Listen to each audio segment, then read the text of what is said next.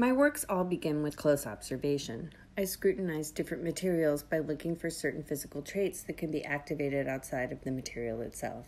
Transparency and reflectivity are important because these traits are responsive in the sense that they can be amplified or subdued according to the lighting conditions around them.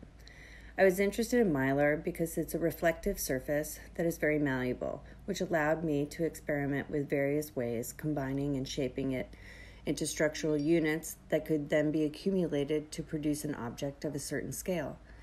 After playing with various strategies, I decided that circles of mylar could be rolled into cones, which are the basic unit, and then adhered together at their bases to form orbs.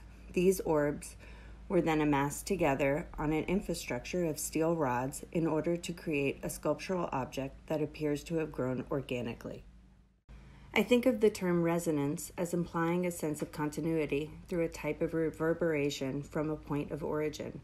In terms of physics, a resonance can be described as a ripple effect that ultimately expands and obscures the original event that produced it.